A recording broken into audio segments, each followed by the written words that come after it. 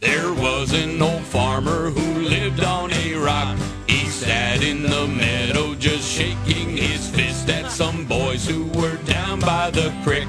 Their feet in the water, their hands on their marbles and playthings, and at 4:30 there came a young lady. She looked like a pretty young creature. She sat on the grass. She pulled up her dress and she showed them her ruffles and laces and white fluffy duck. She said she was learning a new way to bring up her children so they would not spit, while the boys in the barnyard were shoveling refuse and litter from yesterday's hunt, while the girl in the meadow was rubbing her eyes at the fellow down by the dock.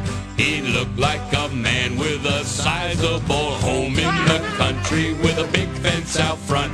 If he asked her politely, she'd show him her little pet dog who was subject to fits. And maybe she'd let him grab hold of her small tender hands with a movement so quick. And then she'd bend over and suck on his candy so tasty made of butterscotch. And then he spread whipped cream all over her cookies that she had left out on her shelf. If you think this is dirty, you can go yourself.